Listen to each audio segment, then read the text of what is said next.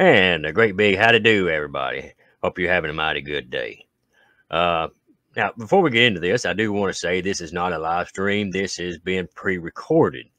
But I would like to give a great big shout out and thank you so much to our good buddy Jimmy, Spooky Appalachia, for coming on here and joining us for some more good old spooky stories.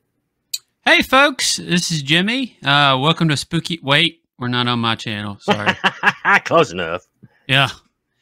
Well... Yeah, Jimmy's on here all the time, so... Yeah, and you're on my channel all the time, too. Yeah, people love it when we do these... we're doing another story collection. I mean, I'm getting comment after comment after comment about how much people like when we do these little story collections. And then when we release the big 2-hour ones, I got so many comments. And I'm doing that sticker giveaway, too. People are writing in and saying this stuff. This one lady said she listens to you and me. She works night shift, and she said that these get her through her night shift sometimes. And that's such a blessing to both of us. You know, I mean, just to hear stuff like that, it makes it all worth doing. Definitely. That made my day hearing that. Mine too. Definitely. I said, God bless her and bless all you folks and everything. But yeah, like I said, big shout out to Jimmy and Spooky Appalachia. So if you are not subscribed to Spooky Appalachia, be sure and head over there and grab him up, subscribe, tell all your friends, family, and everything else. You'll see a lot more of him here. You'll see me over there. So it's a good time. Yeah, make all your family members subscribe. Grab their phones, hit the subscribe button.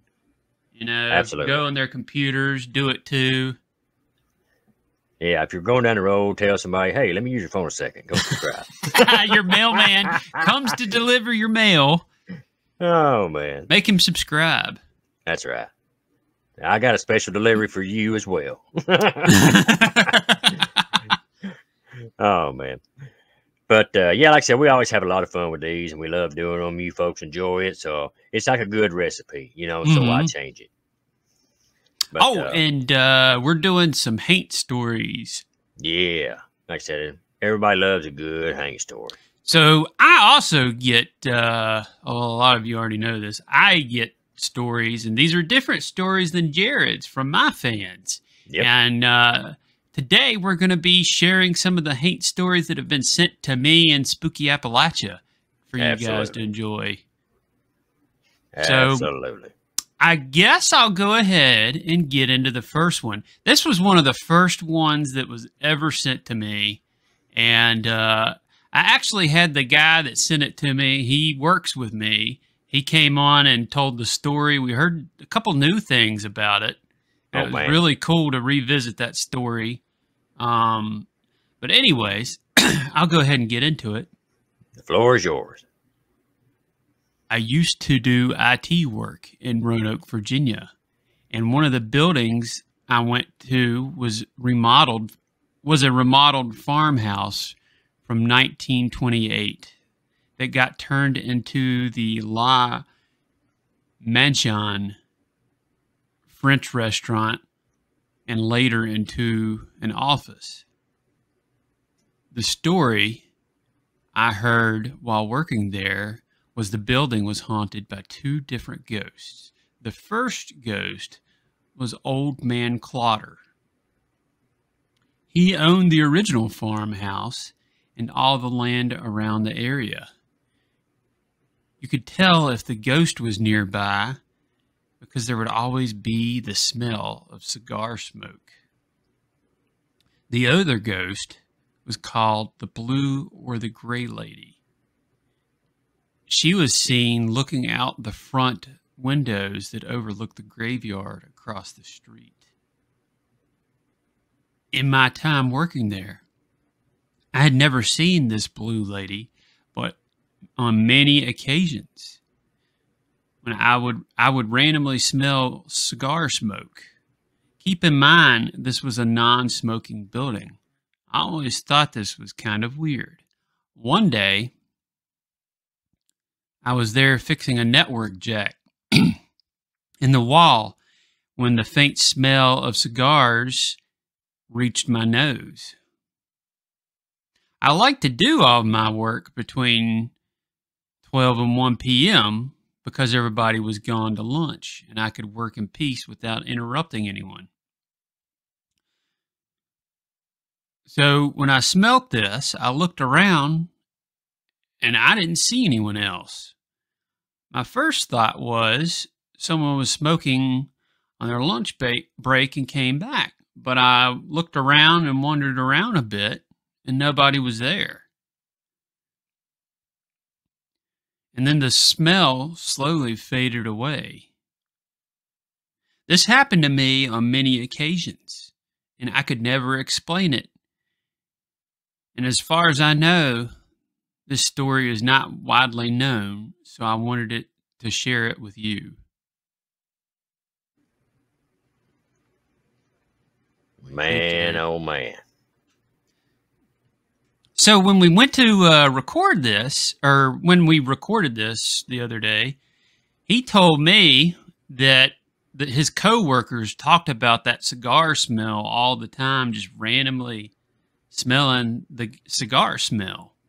Really? Yeah, a lot of them had smelt that just strange smell just come up out of nowhere, and that people around the office talked about that the place was haunted all the time. And I had a comment on the video, the original one. A lady said she was visiting some kinfolk in the graveyard. She looked up at this same building and saw the blue lady looking at her out the window. Oh, man. There's the outline of like a blue figure looking at her out the window, and she said it looked exactly like a lady, and she had not heard of this until she heard this story. Man, oh, man. Yeah. I mean, can you imagine, excuse me, can you imagine, you know, here it is, you know, you're trying to get your job done, you know, and you know, everybody's after lunch, things like that. Yeah. Well, all of a sudden, you know, you start smelling like cigar smoke.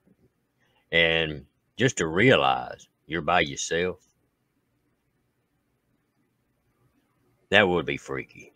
Yeah. I actually, I had a place I worked at in Blacksburg, Virginia. This was about 10 years ago.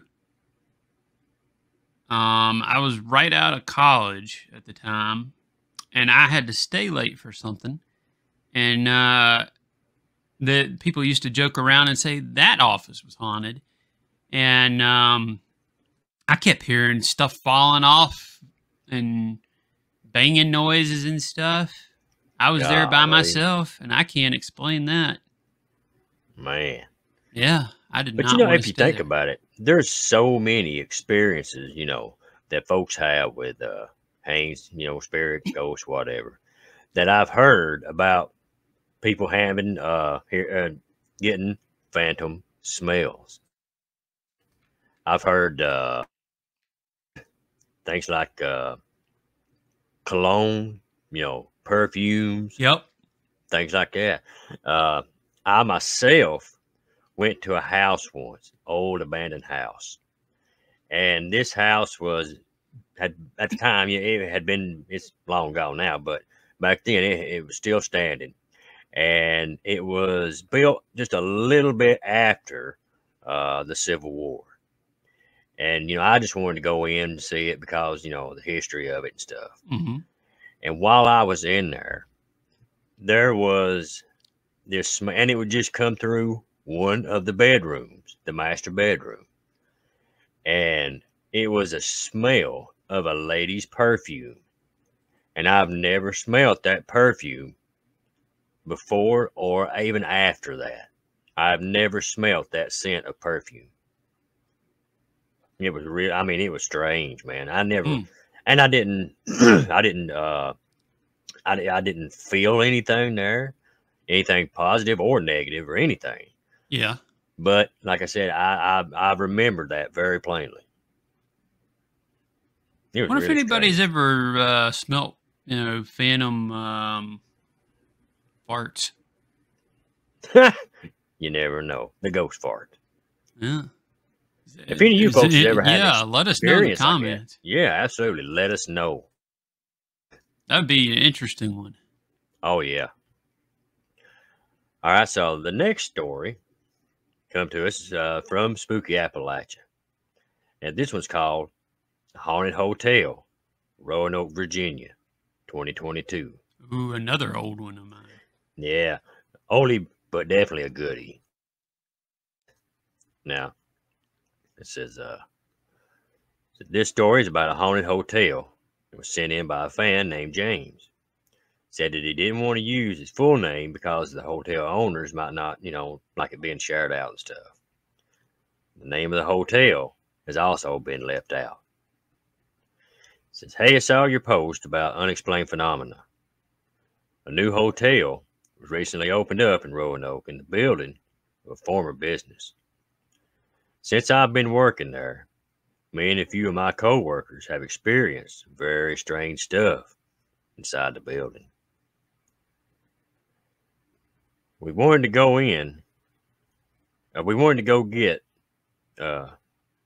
someone in there to ghost hunt. But again, not sure how the owners would feel about it. I've had several things happen to me, and I'll just tell you what I've experienced. I'll chat with coworkers later to see if they're willing to share what they've experienced. I'm always seeing movement out of the corners of my eye. I've had a female voice say, hey, as I've stepped off to the elevator, and I was the only person in the lobby.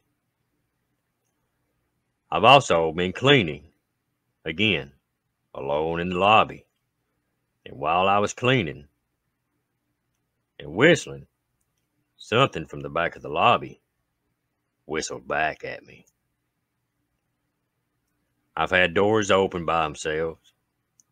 We've also had 2 separate guests check out early because they claimed that it felt like something crawled into the bed with them. One guest said that something crawled into the bed and snuggled up behind them. And another guest said that something crawled into the bed, and then they said it felt like it grabbed their wrists and started shaking them and said, can you hear me? I've also had a motion sensor water fountain turn on, and run by itself for about 30 to 40 seconds. I will say, one coworker had told me that she had actually seen a figure standing down in the lobby wearing older 1800s to 1900s attire. There 1 minute and gone the next. Man, oh man. Sorry, I couldn't help but laugh at the ghost crawling in the bed with. Well, so funny. Now you got to look at it, these ghosts, poor old fellas, they've been there for a long time. Yeah. Hey, every now and then it's good to get a little snuggle. Yeah, snuggled up with it. Man, that's gotta be awkward. Oh yeah, we don't know. It may be awkward for the ghosts too. They're like, hey, you gotta do what you gotta do. That's not the first time I've heard of.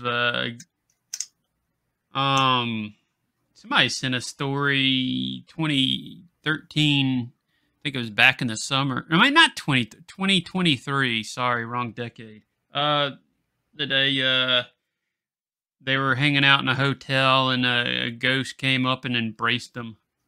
Oh man. Like, oh man, that's weird. Anyway, yeah. Again, sorry I laughed at that. People might get mad at me. I don't know. People might get mad at me. Who knows? To each their own. But like I said, in a way, you can kind of see both sides. Yeah, I can see both sides. I definitely can, but and yeah, in one way, if you're the person experiencing it, probably not funny. But oh man, it'd be horrifying. But can you imagine running downstairs and saying, "I'm out of here"? There's a ghost just snuggled up to me. See, when you look at it that way, it's pretty funny. Yeah. Talk about whispering sweet nothings in your ear. Yeah.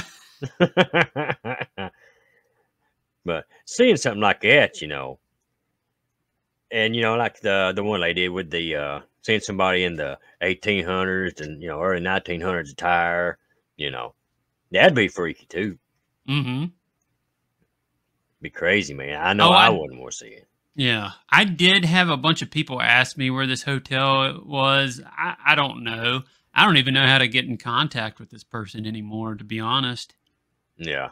Well, a lot of times, this- they just want their stories Yeah. shared, to let people know what happened, and things like that. But also, there is a lot of these places, like hotels and things like that, that don't want that kind of attention to their Yeah. hotel. So it kind of that way we can still share the experiences, but also we get to keep their privacy protected. Mm-hmm. So it's kind of a win-win for everybody. So when you ask people, if we see it in the comments, I have no clue. Also, I get stories sent to me, through social media, direct messaging, email, comments sometimes. Right. This one's over 2 years old now. I don't think I could find the person that sent it if I wanted to. Yeah, that's like me. I've had people send me stories and stuff, and people would ask, "Hey, I live, close to that general area. Where exactly would this be? I'd like to go there and check it out." And I'm like, "Well, I wouldn't say it publicly. I'll ask the people that said it, that submitted it, if it's all right to share it." And I'd try to reach out to them, and they wouldn't even reply. Yeah. So we just share the stories as they get sent to us and how they're sent to us. Yep. Sometimes we don't always get exact location, and sometimes we don't get exact detail. Mm-hmm. But like I said, we just share them how we get them. Oh, but this next one, you can go to this place. Guess where it is? No telling. The TNT area of Point Pleasant, West Virginia. Oh.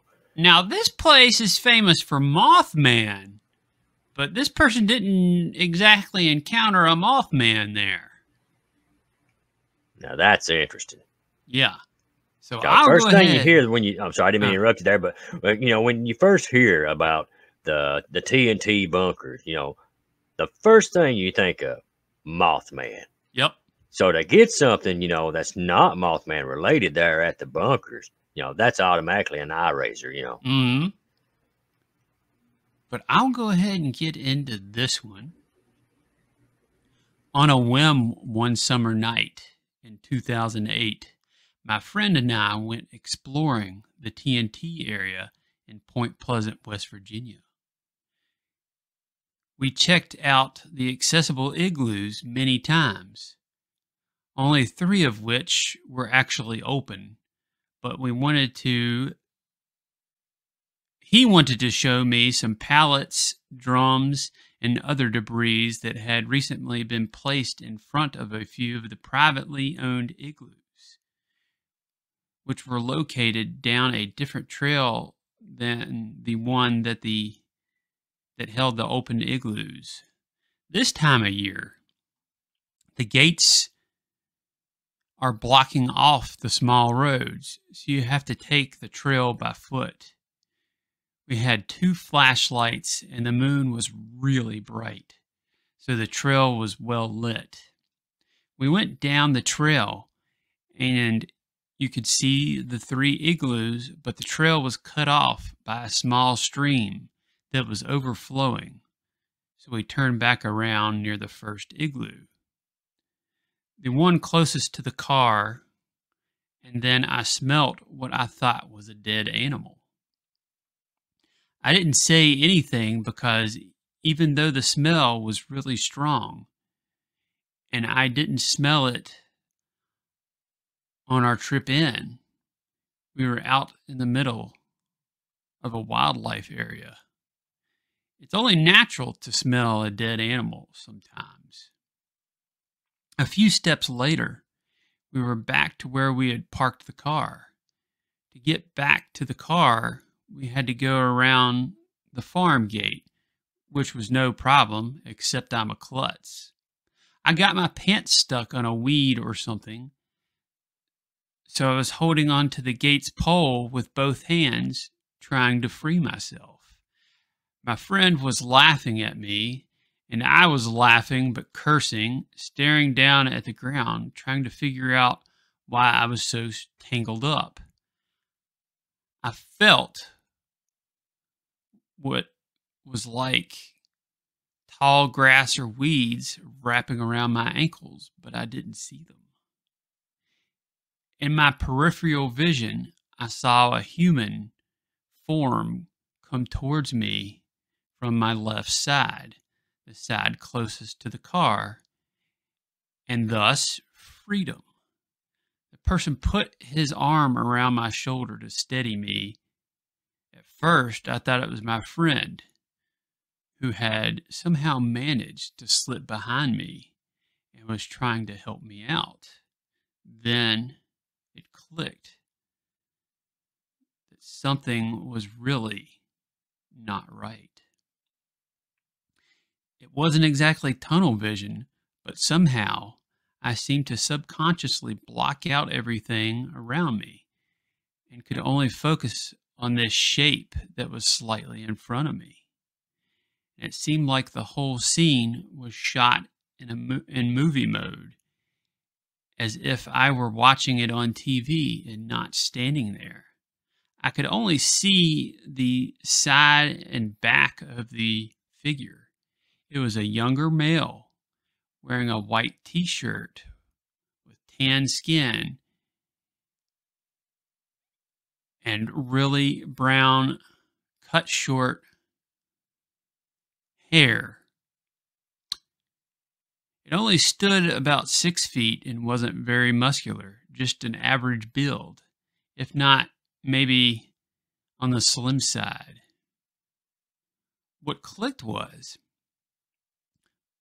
my friend I was with was wearing a gray sleeveless shirt and is heavily tattooed with a full sleeve on both arms. He stands at about 6'5" and is a bigger guy, fairly muscular, with long brown hair. This was definitely not him, especially since after I freed myself, I whipped around and he was about a foot behind me on the wrong side of the gate still. I snapped back around to see what did help me was gone. I didn't even say anything really until we got back to the safety of the car and started down the road, and I told him what I saw. He swears he didn't see anything, but knows that I have a history of seeing things that most people cannot see, and he saw how excited and yet shaken I was. So he believed at least that I thought I saw something. He said something to the effect of maybe whatever it was warning us not to go down the path. To me, that didn't make any sense. I had only experienced it as we were leaving. The first thing I said was what popped into my head. He didn't want us to leave. That opened up a whole other discussion about there possibly being a body buried there somewhere. The TNT area has seen its fair share of murders and body dumping over the years, so it wouldn't be completely unheard of. I mentioned that there was definitely something dead back there, referencing the horrid stench I had smelled just previous to seeing the apparition. Again, my friend swears he didn't smell anything, which I thought was odd because the stench was so overpowering. But now looking back, maybe it was the introductory of a response of what was about to happen. I've already told him that if a dead body shows up, don't bother to tell me about it. Instead, I'd just like to continue on thinking I was either hallucinating or saw some sort of residual image of an event that had probably happened before in that spot. Two legend trippers out there exploring the igloos. Chick gets caught, and boy comes to save her. So what'd you think of that, Jared? Just as chilling as the first time I heard it. So, I don't know if I ever told you, but I sent this one to one of my friends in Point Pleasant. And he said the year before that, there's a shooting range out there nearby. Oh. Which I've heard the guns going off. We heard them when, I think we mentioned them in the walk around video we did at the TNT area. Yep. So there was a guy a year before this found dead at the shooting range one morning. Oh man. Like about a year before this happened, and I think it was 2007. I think. I'm pretty sure that's what he told me. Golly, man. Yeah. So, it kind of makes sense, I mean, why there may be, something there, who knows? That may be that, who they saw. Well, there was also, there's rumors, and I've heard that people have seen this stuff. There used to be, like a cult or something that used to go up there in the 80s and 90s about once a year. And one year, they found like a table and like a outline of a cat on the table. And then another time, there was a girl walking up there, and she saw a big bonfire near one of the igloos, and she went to go check it out, and she saw a bunch of dudes I think it was dudes in cloaks, man, around a bonfire out there. Golly. Now, this is just stuff I've heard. I mean, I can't confirm that happened. Just some stuff I heard from people in town. Well, that's definitely chilling, man. I mean, and kind of, kind of, sums it up too. You got that. Here's the guy. That. Because of the one that was found and the experience, I mean, that is just haunting, Mm-hmm.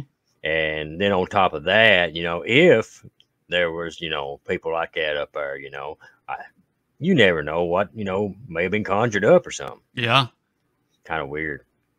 You never know. I've heard about people doing paranormal investigations up there. I don't know anything about it. I've heard a lot of stuff went on up there, a lot of weird stuff. Man. After the whole stuff in the 60s.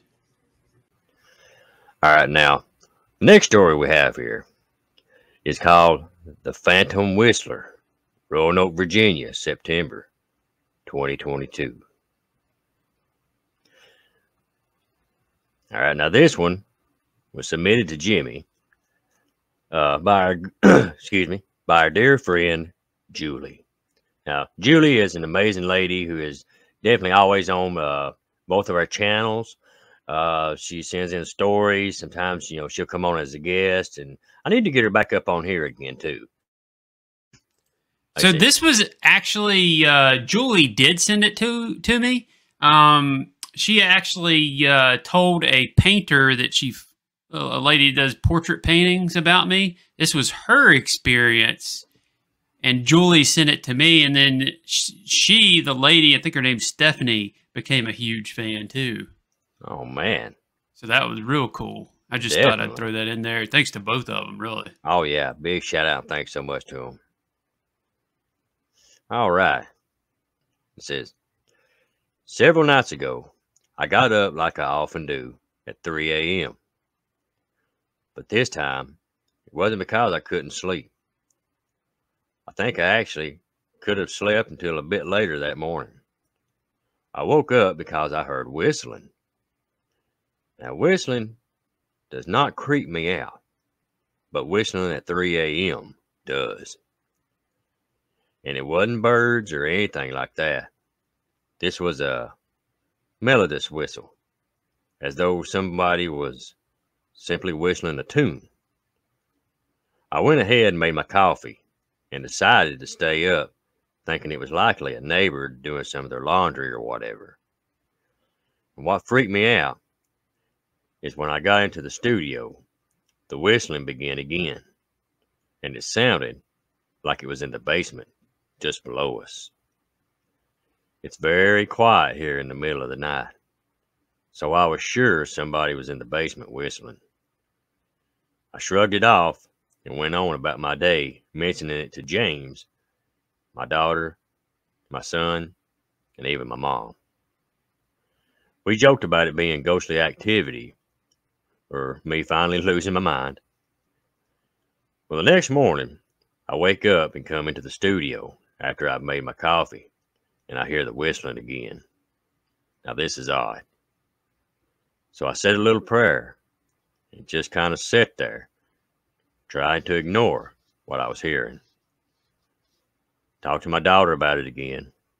She said it was likely someone's video game, or maybe just somebody walking around outside, doing whatever they're doing at 3 a.m.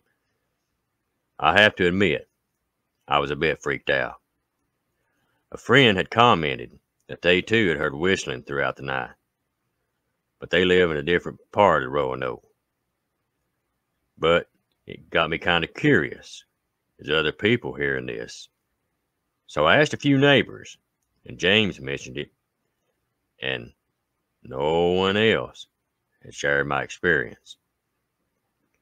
So I did as any person would do in 2022. I went to Google. First, I Googled whistling in Roanoke, to which I only found a few reports from a couple of weeks ago. People recording hearing strange whistling around the railroad tracks. We don't live that close to the railroad, so I dismissed that and kept searching. I decided to get very specific, and I entered whistling Grandin Road, Roanoke, Virginia. Jackpot. Chills went up my spine when I opened the article about John Nash, who lived at my address in the 60s. If the name John Nash ain't familiar, it's because he's a Nobel Prize winner for the game theory in mathematics. He was the subject of the movie starring Russell Crowe, A Beautiful Mind. Apparently, while he lived here at my address, he took to whistling while he walked back and forth to the library and around the Grandin and Raleigh Court. Mothers feared for their children and protected them from him, as he just looked disheveled and scary. During this time, he was suffering with audio hallucinations due to his schizophrenia and had been in and out of mental institutions. The article stated that he was dubbed the Whistler of Grandin Road. You got to be kidding me. Granted, I doubt that this connected to my, mid-morning whistler, however. I hardly believe in coincidences, and I think it's pretty incredible. Additionally, while he lived here, he set a fire that some claimed was intentional. And when James and I were downstairs in the basement a few months ago, we noticed the flame-kissed beams just under our apartment. Apparently, his mother had lived in our apartment in the mid to late 60s. But they're numbered the same as they were then. And he resided with her here before her death at 69. Ultimately, he would leave Roanoke, and he also overcame his schizophrenia, which is almost unheard of by the power of the mind. It's one of the most bizarre things that's ever happened to me. It's left me quite speechless and a bit freaked out at first. He would ultimately die in a car accident in New Jersey around 2014 or 15. So I'll link the article in the comments below. Just thought it was something really cool that happened to me that I wanted to share with you guys. Tell me your weird and odd stories. Odd things that happen to me a lot, but this might be the oddest. Typically, it's cool coincidences and connections that I make with you guys. Things that we have in common that connect us, but never did I expect that. Never did I expect that the Nobel Prize winner John Nash lived here in our apartment and was called the Whistler of Grandin Road. Shocking, but inspiring. I watched a documentary about him this morning because I was so intrigued, and will likely read articles about him in days to come. Man, oh man. Yeah, one of my top 10 favorites. Definitely, man, and I can see why. I really, Stephanie, if you hear this, definitely want to get you on to tell this story one day, like I'm doing with other folks. Yeah, definitely need to bring this one back. Oh, I guess we're doing that now, kind of. Yeah. Well, on my channel, but maybe it'll make it into a story collection. Definitely want you on to tell this story, though. Amazing story. It's, every time I hear it, I'm on the edge of my seat here. Yeah, this is one of those stories, that I kind of agree with her, I really don't think that was a coincidence. It couldn't be. No way, and hearing it at 3 a.m., which they say is, the witching hour, and stuff, everything for, the paranormal stuff, ghosts and haunts and everything, and also the time he would, be out, whistling, things like that, it's just, man, that's just one of them things that just, just run a chill up your spine. Oh yeah, and it did her too. She mentioned in the story. Yeah, definitely, and I can understand. It kind of reminds me of my old house where I think I told you I had some weird activity. Except instead of a whistle, I would smell smells. Yep. Yeah, it kind of reminded me of the cigar story. Yep. Oh yeah, that one. Shh, that one's not out yet. Oh, that's right. Yeah, I mean, you folks didn't hear that. Yep. But it gives you something to look forward to, though. Yep, on my channel. That's right. Coming up real soon. Yeah. So again, if you don't have Spooky Appalachia, the link will be in the description box below, or just simply look him up. Like I said, you'll be able to see it on the logo and everything on the cover here. Definitely do that. Trying to get my numbers up to. One thing I do is I go film at places like around Appalachia, and with the larger numbers I could get in, subscriber numbers. The larger numbers would gives me more opportunities, I guess is what I'm trying to say. Right. And something else too, folks, just to kind of throw it out there. Where Jimmy does go and film a lot of these places, he does not do paranormal investigations. He does it for the history only. And we do talk about the haunts, but it's mostly I guess it's both history and haunts. It's a haunts and history type tour thing. Right. But he just don't do like paranormal investigating and stuff, while he's there and stuff. So if there's any of you folks that may work or have friends or anything like that may be able to get Jimmy into some of these places to film, maybe privately, maybe on a weekend or something like that, possibly, or just anything like that where he Yeah, could let tell us the know. history of it, things like that. Be sure and let us know. Both of our emails, I'll be sure and put them up here.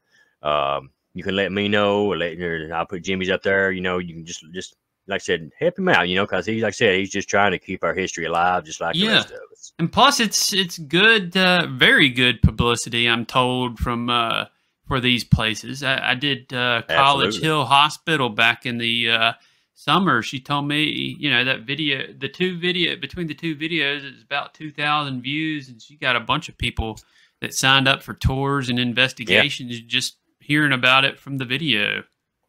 Absolutely. So it's kind of a win-win. We get to Mm-hmm. preserve the history, and it helps them out with business. So like I said, be sure and let us know. Yeah, definitely. Thanks for mentioning that, Jared. No, you're very welcome. So you want to take the next story, or? I guess. All right. Okay. This one, actually, it's funny that you brought up the where I go do the videos at these places. It's not just haunted places that I do, but there's a lot of them, so it turns out Right. I can do a lot of them. This story was in response to a place that we went and filmed at, called Randolph House in Pulaski, Virginia. Oh, neat. You've seen that video. Oh, yeah. I'm not even investigating, and there's like junk. There's stuff out. You saw like a blue figure with a lantern in a window. Yeah, folks. Like I said, definitely go and check that out.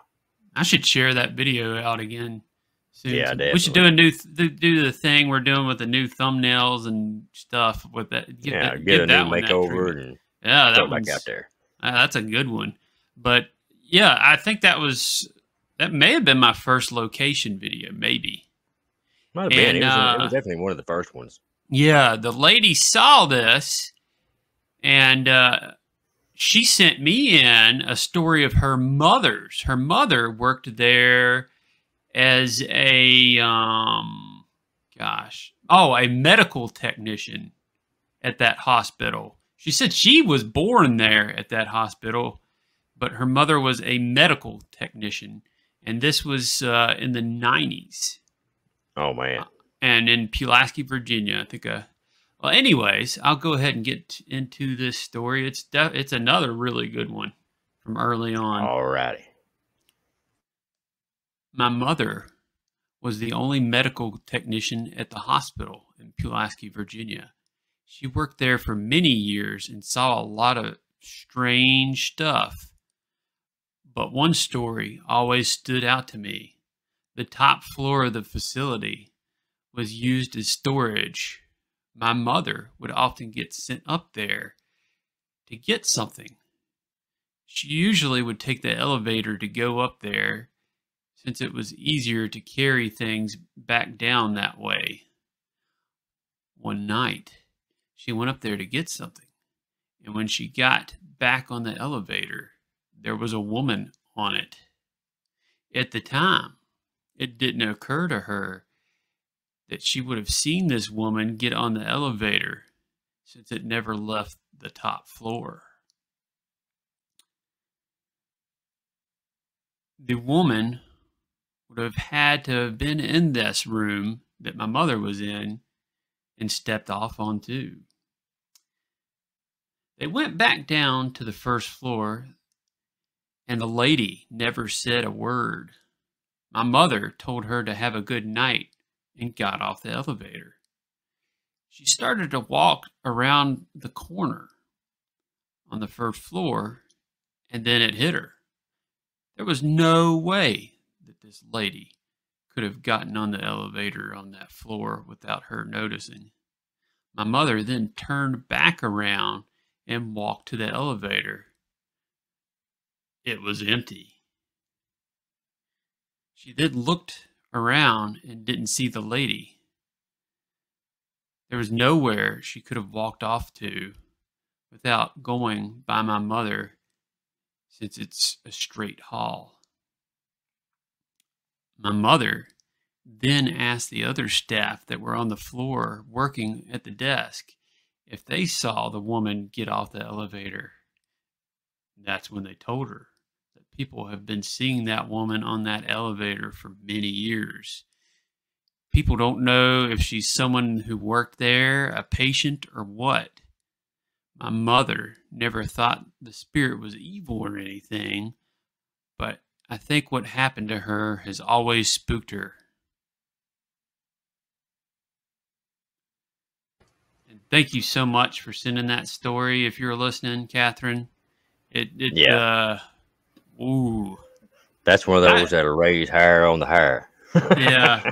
And you guys, I mean, some of these places, just from me being there, it just felt, I've only been to a couple places like this, and it felt like there were like a million eyes watching me while I was there. It just gave that vibe, that real spooky vibe. I don't know. I didn't like being there. I can imagine say that. And I also found out later it's actually not safe to be there either. Apparently, a lot of shady activities go on there. The homeless in town go and stay inside because it's not locked up. Oh, man. Which is one of the reasons why we didn't go all the way in. Right. In the video. I can understand that, Like we always say, no amount of content is worth anybody's health.